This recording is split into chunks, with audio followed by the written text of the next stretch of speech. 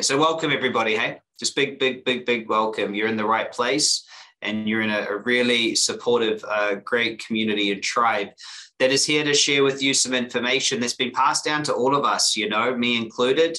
And the work that we share here is nobody's, it's all of ours. This is our work. And your job is to take this information and apply it to your life and create magic. You know, that's what you're here to do, to take this amazing knowledge, to apply it to your life and to create magic. And that's a really great thing. See, the thing about magic is that you don't know how the results are going to turn up. And so you do need to go into a place of not knowing. Cool. So welcome. Hey, we're going to have a great time today. And I hope that you're all excited about the topic, unplugging from unconscious family contracts to create what you really love with ease. So how many of you think that's a nice topic? It's really important to understand that all of us start out as a creative energy, okay? And whatever you want to call that creative energy, you want to call it source, you want to, whatever, infinite knowing, whatever it is, before you were a you, and as you're creating a body, a mind, there is an intelligence. You might want to call it an intelligence, okay? We don't mind what you call it. We're going to call it creative energy today. This creative energy enters the world. And at some point, this creative energy, this small baby that we all are, realizes that they are no longer connected with their mother and they're an individual. And as they're an individual, they start asking unconsciously, how is it here? So how is it? How do I survive? How do I stay alive? And there's actually 4 rights. Yes, you should be able to see me. I think everyone can see me. Is it Finella? I think it might be on your end. So there are really 4 rights that the unconscious is after. The first, and these are in no order. The first one is they have a right to exist and have their needs met. Right to exist and have needs met. So, you know, as a small child, we need our needs met by others. We have a right to exist. We have a right to be here, and we have a right to have our needs met. The second thing that the unconscious is looking for is to love and be loved. The unconscious believes has a right to love and be loved. The next right is the right to belong to the family and be separate. So to be connected to the family and be separate. So to exist and have needs met, to love and be loved, to belong and be separate. And the last one, to make choices and have their own consequences. To make choices and have consequences. So, you know, that last one is about free will, to make the choice and then have to face the consequences of those choices. You know, we all have the choice to do it, okay? And so as the unconscious is asking how it is, it's looking at, are my needs met? You know, am I loved? Can I love? Do I feel like I belong and that I can also be myself? Do I feel like I can make my own choices and face my own consequences? And in any place that the unconscious feels that one of these rights are not met, creates a wounding experience. It creates a wounding experience. Now, this wounding experience, it's not about comparison. Pain is pain. And the somebody who's experiencing pain because they don't have enough food to eat, and they're in a really tough part of the world that's going through war, experiences pain. And somebody who has enough food to eat but can never get the attention of their father because their father's a workaholic also experiences pain. The biggest, it's the same pain.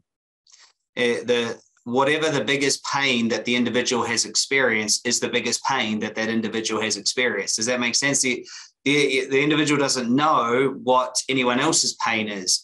I always have this amazing experience at seminars when I have people stand up and they share, what their biggest challenge was, in their life. And then you see someone else shaking their head in disbelief going, that's not even a big deal. Like, that's nothing compared to mine. And the point is it probably isn't anything compared to theirs, but it's still the biggest pain. It's still the same wounding experience. Does that make sense? It's just wounding means to not have it the way you want it. So asking, how is it? Do I have the right to exist and have my needs met? My needs, like, am I validated? Am I seen? Do I have enough food and water and shelter and warmth and care? And it could just be that, that you're the fourth child and the third child had a disability. And so the parents go, well, you're healthy. We need to focus on this kid. And so it's sometimes it's not even that there's anything wrong. It's just how it is. Can I just get a yes, if that makes sense to you? Like, it's just how it is. One thing I always do when I work with people is I ask them, I say, how old were your parents when you were 2 or 3 or 4? And they look at me like, oh, they were 21 or 25 or 26. And I'm like, yeah, they were just 2 25-year-olds trying to figure out the world, right? And so we have these rights, and if they're not met, it hurts. It hurts. Fenella, I see your message. I'm not sure why you're not seeing us, so maybe this is meant to be an audio session for you. We'll get you the recording. That's the best I think we can do right now. So the unconscious asks, well, why do I hurt? And here's something that's really important. Hurting is unacceptable to the unconscious. It's unacceptable. The unconscious doesn't want pain. So it won't accept it. So what it does, the only thing it knows to do is it makes up a belief about why the pain must be there. It can't just be there. There must be a reason. And since the unconscious looks to others and notice that others are getting things different, the unconscious assumes that it's personal. This belief creates an agenda to try to get away from whatever that pain is. Now, that pain could just be, not being seen. The pain could also be that you're only ever validated when you achieve, or the pain could be you're not safe, okay? And it's really important to get this, is that the unconscious is sitting in the background and it is there with this agenda to try to avoid this wounding experience. The problem is that the unconscious gets so caught up in the wounding experience that it just keeps on recreating the same experience over and over and over and over and over again. And the same experience might be an experience of powerlessness, or an experience of being a victim, or an experience of being a perpetrator or perpetrated on, or being a nobody, or whatever, right? But that experience, they can find that experience anywhere. And it's very important to understand that one of the biggest ways that the unconscious experiences pain is this idea that in order to get its needs met and to make sure it has everything, it needs to have the love of the family. It needs to be taken care of because of the family. So the top thing that the unconscious wants to do is it wants to make sure that it belongs to the family. Okay. Now, the problem is the way that it chooses to belong to the family is to share the same experience as the family, to be in rapport with that experience. Now, it doesn't actually make sense, right? If you see someone else suffering, choosing to suffer as well just doubled the suffering, right? Like, it doesn't make sense. But also, if you grow up in a family that is angry and you're happy, well, you're not like them. And that's scary. If you grow up in a family that's in scarcity and you go choose to be in abundance, and you're not like them. Does that make sense? So there's two parts of this. One, yes, you do just double the negative, but you are like them. So at least you know who you are. There's a great saying, in a family of thieves, the one that doesn't steal feels guilty. The feeling of guilt is the opposite of innocence. So when you feel innocent, you are being like you are like your family. You feel guilty if you were to do something opposite. That is why many people, if they are to have the financial abundance opposite of their family, they feel guilty a bit about it. They want to give it away. Very interesting. So today we've got a really nice, really nice experience that we're going to take ourselves through to just sort of unplug a bit from all of this. Okay, so that's really important. So you and your family are very entangled, especially with your parents, and even if you were adopted, on a cellular level, you are still energetically entangled with that is your family.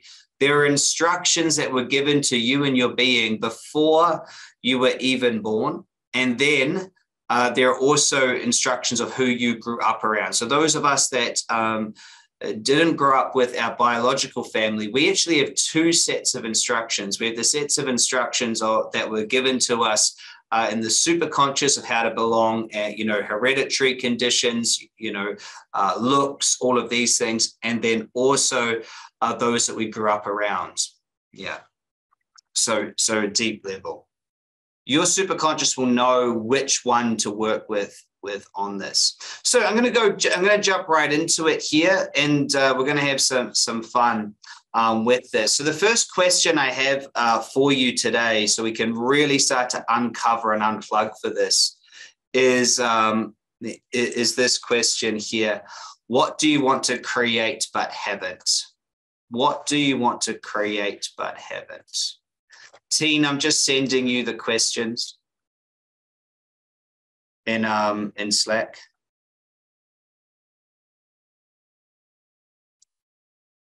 So what do you want to create but haven't? And just it's a really, yeah, good question. Hey, Diamond. Nice to see that you're here. What do you want to create but haven't?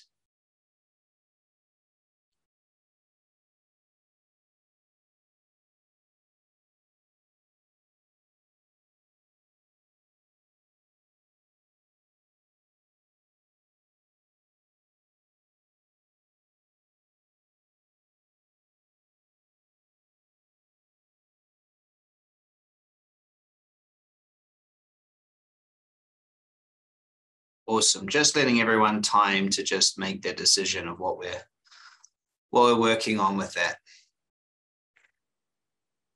Okay. So let's say, what do you want to create but haven't? Let's say, your answer is financial abundance, more money than I can spend, right? Okay, so as an example. The next question is, so what's the problem? So what's the problem? So yeah, so what's the problem? So I haven't created that, so what's the problem? And just notice what pops into your brain. What's the problem? Just really plainly ask yourself, so what's the problem? I don't know how, I'm not smart enough, stuck, blah, blah, blah. Wow. I love that, Greg.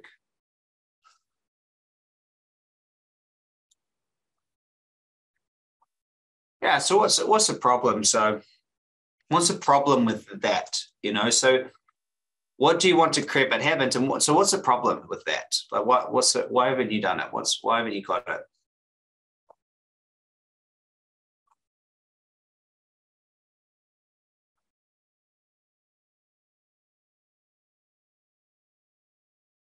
Yeah.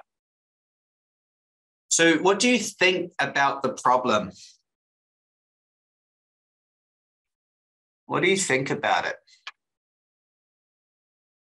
Well, so I think so. So this is what I create but haven't. This is the problem. What do I think about? I think that it's hard, or I think that I need to check. What do I think?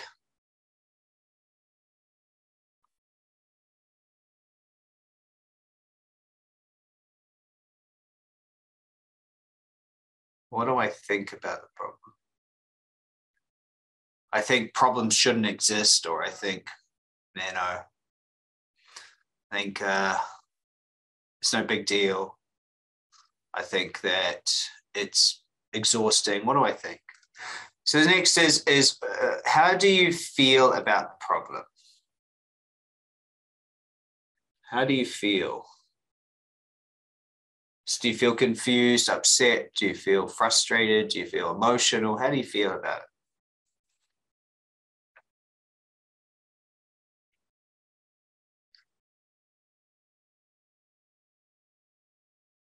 it? Yeah. Cool. And it's just nice to just get this out, because sometimes we can go around in our heads so often, around and around. And it's just like, this is what I want to create but haven't. This is the problem. This is what I think about. This is how I feel. That's it. And just let it out. Yeah. Okay. You guys doing great.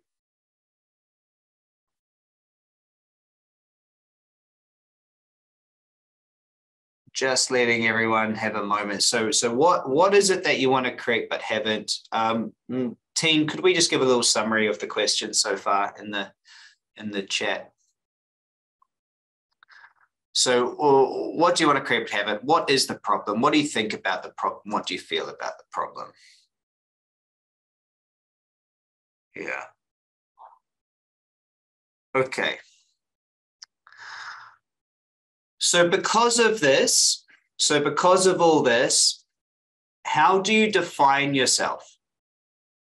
So because of this, how do you define yourself as a striver, struggler, frustrated? How do you define yourself? So I define myself. So out of all the things so definition. So when you go into high definition, it is what it is that you're focusing on. So because of all this, how do you define yourself?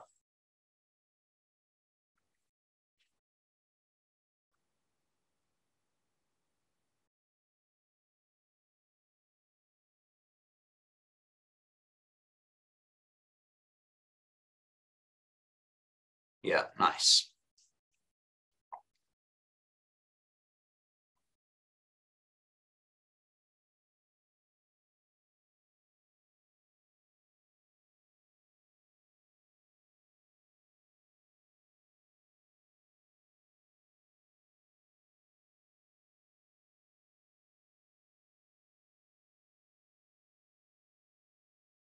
Interesting.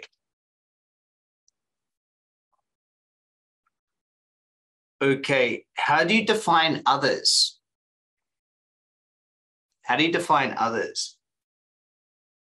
So I define myself as this. I define others as what? Powerful. They have it all, easy, or stupid. I define others as stupid. Many times we define others as needing our help, or broken, or powerless. How do we define others? Ignorant.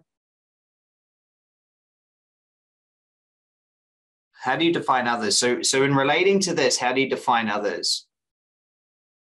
Others are what?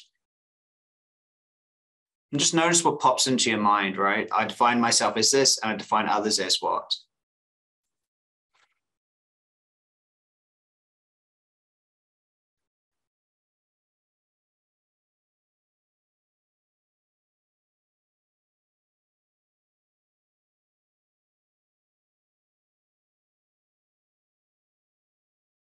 Yeah. So how do you define the world? So I define myself as this, as someone that's a savior. I define myself as a hero. I define others as needing a hero, and I define the world as broken. How do you define the world? I define myself as a warrior. I define others as warriors, and the world as a battleground. What is it? So how do you define the world? Confusing. Define the world as full of opportunity that goes to everyone else. So define the world as hard. I define the world as what? As scary. Yeah. How do you define the world? Interesting. So just, it's just really interesting to notice how you're creating your reality. Yeah, interesting. Very interesting.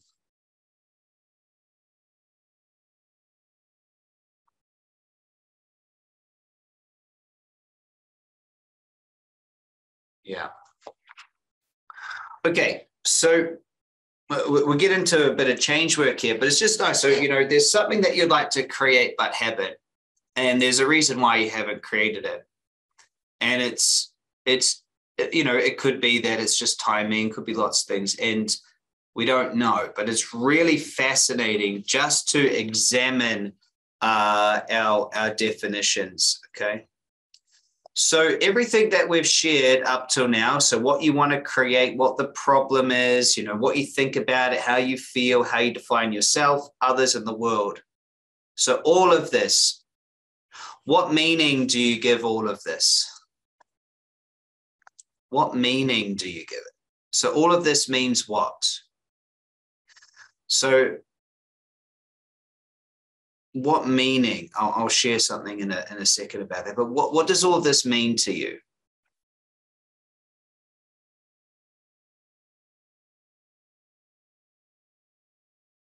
What is the meaning that you give all of this?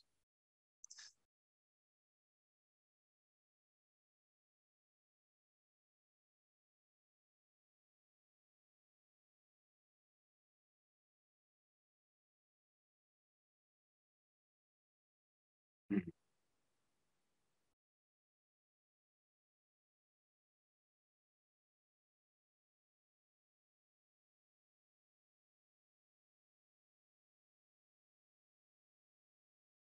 Mm.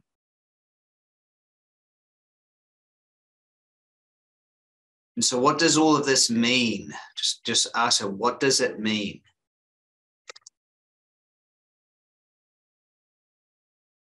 So this means what?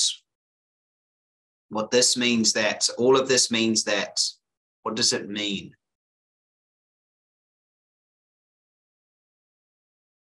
And what does that mean? Just ask yourself that question just a couple times. So Joanne and Bosha and Mary, and what does that mean? Yeah, nice, Jeff. What does it all mean?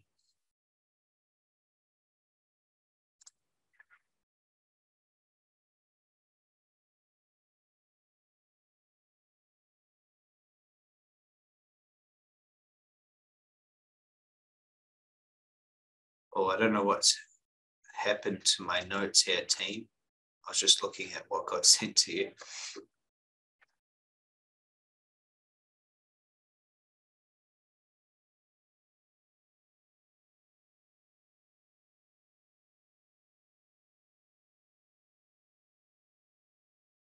Just sit with that. What does it mean for just a second? I'm just getting team, my support staff, the correct notes here.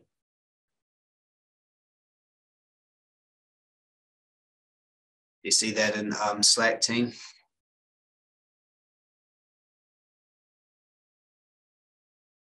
Okay. So now we're going to get into a bit of change work, but I hope that allowed you to just,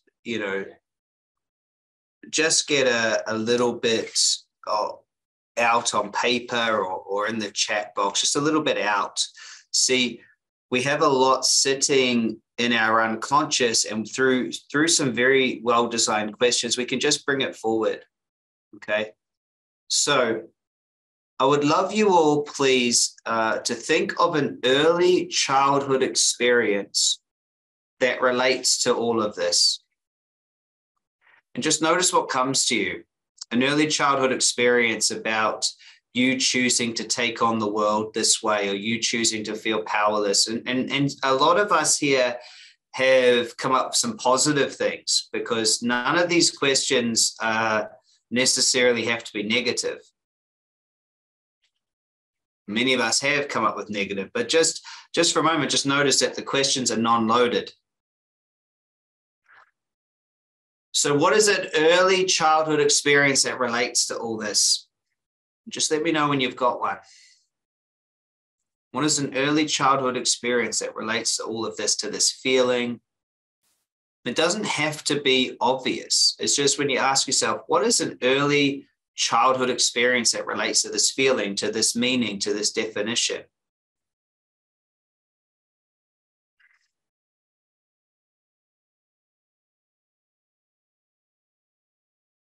Yeah, interesting, Janet. Interesting. And just one. It doesn't matter, but just think of it. Just think of an early childhood age and experience. So what are you experiencing back then? Okay, so just what are you experiencing? Is it being told off by a family member? Is it being abandoned? Is it, getting lost at the supermarket? What are you experiencing? Is it criticism? What are you experiencing? Is it this belief that you can change the world? Is it empowering? Is it motivating? Is it for me, it was looking at my parents and going, you know what, I'm going to go out there and create something because you guys aren't. What is it?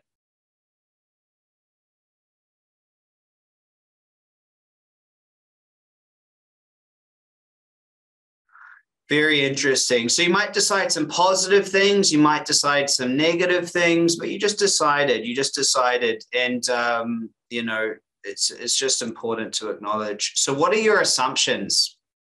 So back then, what are you assuming is true? Are you assuming that there's something you must fix, you must rely on yourself, that people are inherently, what are you assuming? What are you assuming? So if this is what you're deciding, if you were to decide that, what is the assumption? What are you assuming? So I'm assuming something. What is that?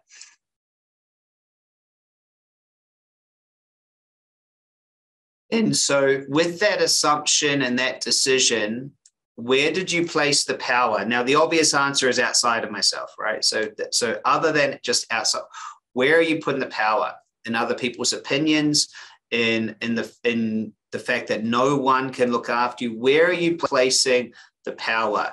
You'll know where the power is getting placed based on your actions. Behavior is the highest form of communication. So where do you place the power? On avoidance, on doing nothing, on procrastinating, on learning, on making friends, on pleasing people? Where do you put the power? What is it that you do? So if you decide that you're experiencing, where do you put the power? On being really intelligent or smart or successful? I put the power in trying to be perfect. I put the power in what other people think. Where do I put the power? In being a good boy or girl? Where is the power? On doing nothing? What's the point of having if it gets taken away? Where do you put the power? And if you put the power there, what is the inevitable end result? Okay, what is the inevitable end result of putting the power there? Yeah, cool. So what we can see, we're gonna close our eyes and do a really, really beautiful exercise now.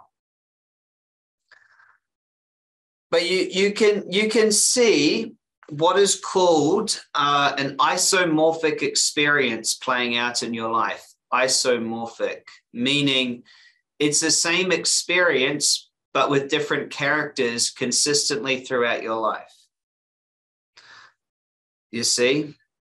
The same experience, different characters. If you had a critical mother, then you find a critical spouse, or you internalize it and are just completely critical of yourself, right?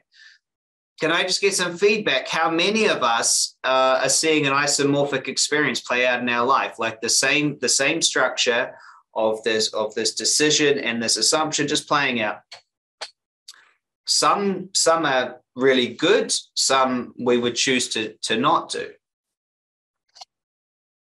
And so because of this is a very important thing to understand. In order for our unconscious to know how to be in the world, it has to figure out and make up assumptions. And it's still mind-boggling to me how the creative spirit comes into the world and finds its decisions, right?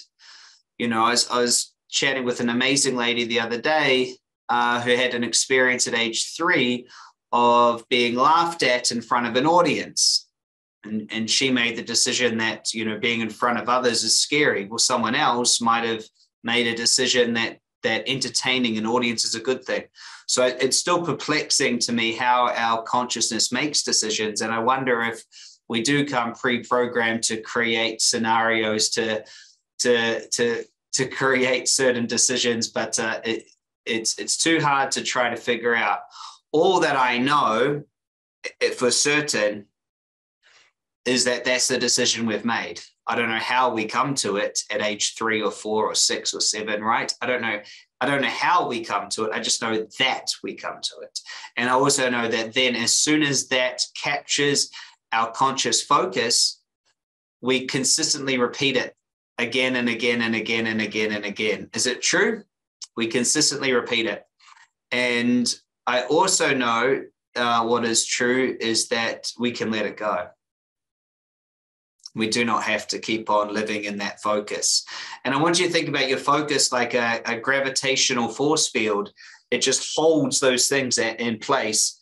And if something was to leave, it finds something else to come in to create that same experience. Because you are, you know, a quantum being, you know, creating your world. And so if you want it to be a different way, we need to go back to the original moment of creating this structure, this experience, and we need to restructure it. See, you're not broken, you're a creative energy.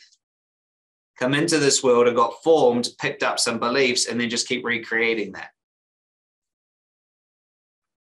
Awesome. So I've got a nice exercise here. This exercise is actually about returning the power to yourself and the power to everybody else, and realizing that that everybody is a superconscious creator, and everybody had the same situation go on in their life. And they had agendas created, and it's actually not who they are at the base. Even those who have had, you know, chosen to do some really terrible things to us at the base, right at the beginning, were just a pure consciousness that had experiences.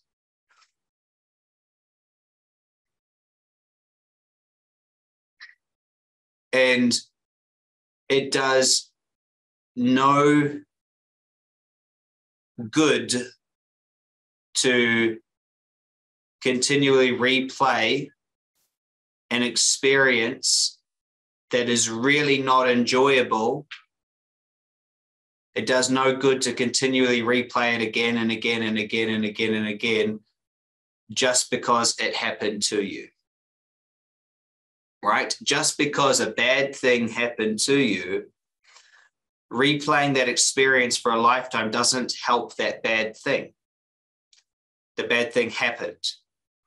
There was a speaker one time, and I was sitting in the audience, and he said, "It's never too late to have a happy childhood," and I laughed out loud because I thought it was a joke, but everyone kind of looked at me. And the speaker looked at me strange because he was actually trying to tell this audience that you could somehow have a happy childhood if you hadn't. And I actually had a pretty happy childhood, to be honest with you. But the funny thing is that he was trying to sell this idea that you could somehow fix it. And it's like, well, actually, no. Unfortunately, what's happened has happened in this experience. True, it's happened. What he was trying to say, and is that you don't have to keep on dragging it with you. Bad things can happen to good people, and you're allowed to just let it go.